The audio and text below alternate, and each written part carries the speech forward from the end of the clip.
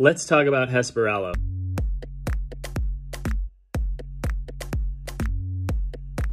There are 7 species of Hesperaloe in the agave subfamily. The species are native to the arid parts of Texas in the United States and in Mexico. In general, Hesperaloes are versatile axis plants that can take full sun to shade and add great form to the landscape. Hesperaloes are fantastic nectar plants. Some are hummingbird pollinated, while others are pollinated by moths or wasps or native bees.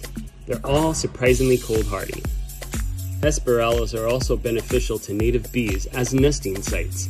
Carpenter bees will burrow inside the leftover woody stalks and build their larval nests inside them.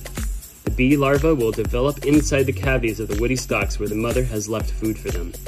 The most famous and commonly known species is Hesperaloe parviflora, which is somewhat erroneously called red yucca.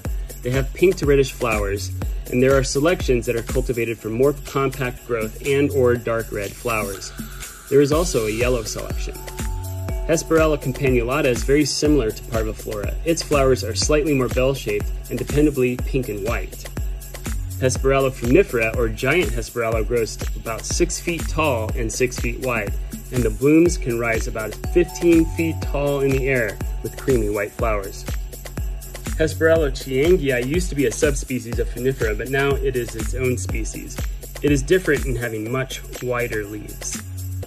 Hesperaloe nocturna, or night-blooming Hesperaloe, has thin, erect foliage and tall flower spikes that bloom and open at night. Hesperaloe tenuifolia, or grassy Hesperaloe, is new to the trade compared to the other species, and it almost looks like a grass. The tall flower spikes have white flowers and are probably night-pollinated just like the night-blooming Hesperaloe. We have all these species while supplies last.